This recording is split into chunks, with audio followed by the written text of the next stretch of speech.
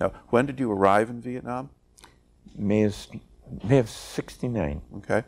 And then did you stay a full year there or longer? I stayed a full year. At the end of the year, they were going to send me back to a training base. I took one look at the orders and went up to the personnel officer at group headquarters. And at that time, back up, Vietnam was not a declared war. So unlike World War II, once you're there, they can't just keep you there. Right. It was a hardship tour. And a hardship tour, they can only keep you in there for 1 year. At that time, they were having trouble keeping enough pilots, and they were in the Vietnamization program where they were slowing down the war and trying to turn it over to the Vietnamese. So they had cut back the number of troops they were making back in the States. So they didn't have enough pilots for Vietnam. They had too many of them in the States. So if you extended 6 months to stay over in Vietnam, you could get another 30-day leave and a free R&R. And I was going to do the same thing in another 6 months.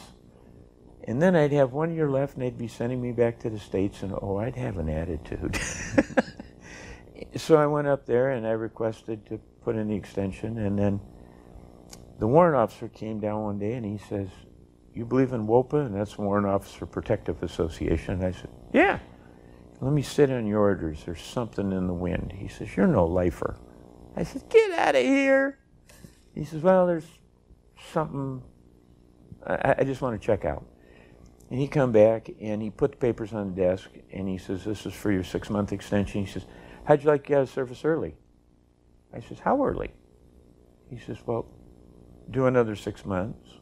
I says, "You mean after this 6 months?" He says, "No. He says, "Do this 6 months, you get out a year and a half early."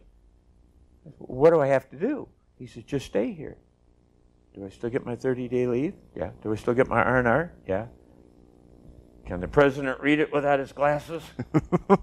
You know, I'm signing that baby. So I then, instead of serving 3 years after flight school, I served a year and a half, and it was a year and a half straight in Vietnam, which they couldn't make you do. But I knew the unit, and it was pretty good compared to most jobs over there. I wasn't taking potluck. And I was cutting 6 months off staying there and an extra year in the service. All right. So you basically finished in Vietnam toward the end of 1970? December 23rd. Right. Okay. I'm going to go back now. Now, when you officially served with several different units in Vietnam. Which is interesting, because a lot of times when they do that, it's just a paperwork shuffle. You may not even change barracks. In my case, I did, but I didn't leave the artillery hill I was on. I didn't change the people I was working with. My job didn't change in any way, description, or form.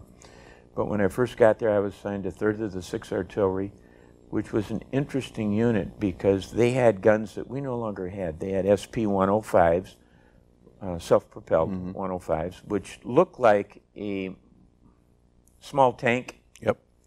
And they used them a lot for what we call hip shoots. They'd take them down the road, and they'd get to a place, and they'd just pull off the side of the highway, circle the guns, and they'd have an armed personnel carrier with them, which would be their forward direction center, FDC.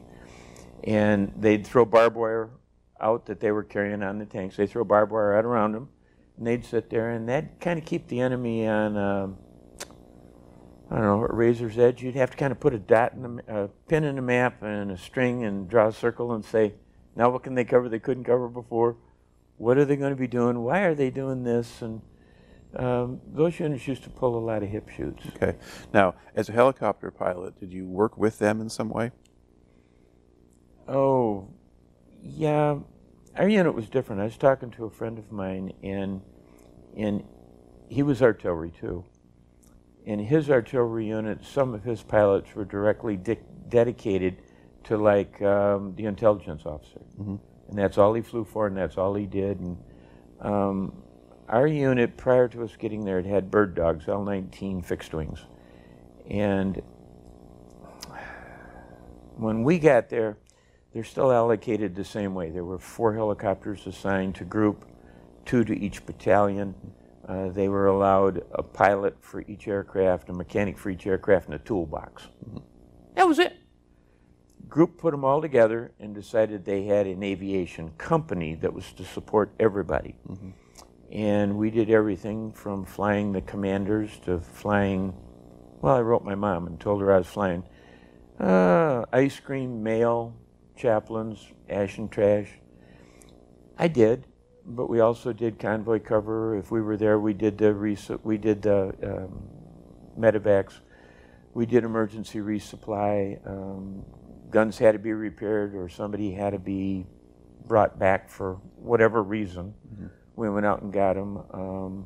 If a unit was under attack and stayed that way long enough, or we happened to just be in the area, we'd fly overhead and sometimes we could see what's going on. We'd redirect artillery or move troops or whatever had to be done. I mean, we were basically just an airborne 3/4-ton truck and used for anything and everything. Okay, and what type of helicopter did you normally fly? Well, when I first got there, believe it or not, I was flying an OH-23, which was what you see, similar to what you see on MASH. Yeah, with a big bubble where the pilot is, It has a piston engine. 23 is different than 13, though. 13 pilot rides on one side, observer rides on the other. 23 pilot rides in the middle, straddling the console. A person can ride on both sides. Later, I flew an OH-58, which is a Bell Ranger, similar to what you see a number of news media people using. I was checked out and trained to fly a Huey, and the OH-58s were brand new. We had 13 of the 20 of them that came to Vietnam. And the Bell check rep lived with us. And it was interesting because self-centering bearings didn't, self-lubricating bearings didn't. All kinds of things that the aircraft was supposed to be capable of doing and so on and so forth didn't happen. So these things were under close scrutiny. So from time to time, we'd get a Twix radio teletype message that all our fleet was grounded. And pilots, being pilots, we like to fly. I mean, we don't like combat, but we like to fly. So we'd go over then and fly with the lift units and stuff because, well, we were checked out to fly them. And so then we go fly Hueys. Our group did requisition from up above somewhere, at least one Huey a day, and we normally got at least one lift aircraft a day. Sometimes we got 2 or 3 of them, and those were normally Chinooks or cranes because we had some bases that were totally inaccessible by ground, and everything had to go in by air. I mean, we not only took in food, we took in water tanks, all their ammunition, anything and everything. Yeah, and artillery ammunition, if you're taking that in, is pretty substantial. Yeah. You can't take that in with a Huey. What most people don't realize is that while artillery's heavy, they quite often go through more of their weight in ammo each day than what the gun weighs. So so that's sort of, and so essentially that's the kind of work that you were doing throughout that year and a half. Now,